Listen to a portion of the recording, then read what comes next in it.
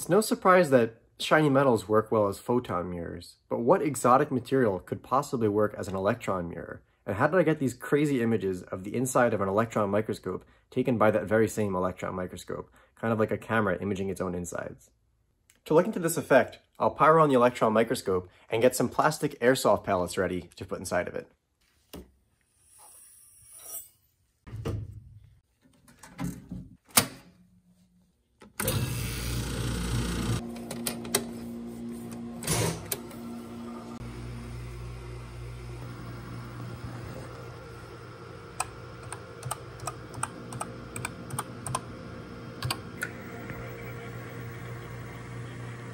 Turns out any insulator or plastic will do just fine for this. No exotic materials are needed. I'll explain how this electron mirror effect works in a few seconds, but for now just bear with me. Right now I'm loading the airsoft BB onto a brass stage, which I can insert into the microscope and we can image it. If you want to see more about how the microscope actually works or this sample loading process, I'll link to videos on those topics.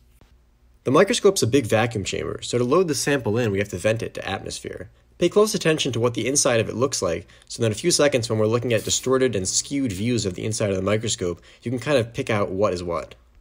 A few notable landmarks are the cone in the middle and the snake-shaped object on the right with the mesh or grid in front of it. The cone is called the pole piece, it's where the electrons actually shoot down out of, and the thing on the right with the mesh is the secondary electron detector. It's basically the camera that's actually doing the imaging, and you'll see soon that we can actually image that sensor itself.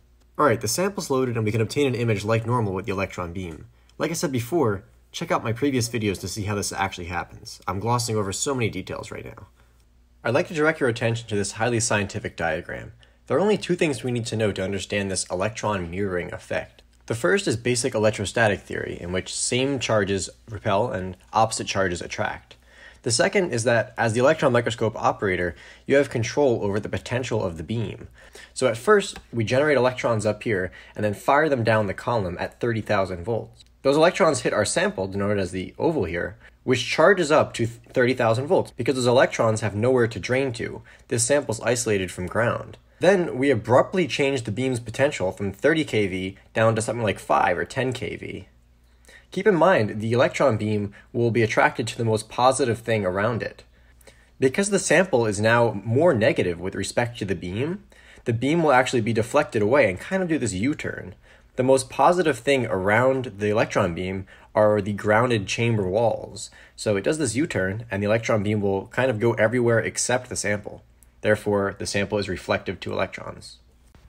I have the beam cranked up to 30,000 volts, as high as the machine will go, and the insulator is charging up.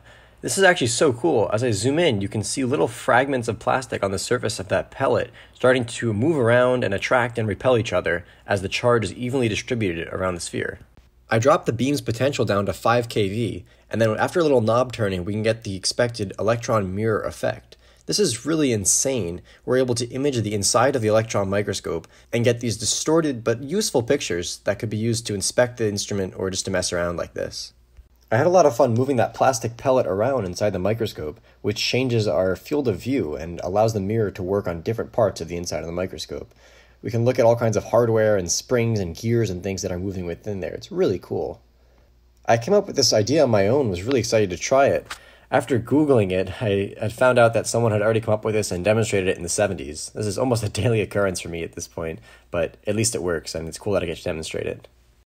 I keep calling this an electron mirror, but does it actually flip the image horizontally like a real mirror does?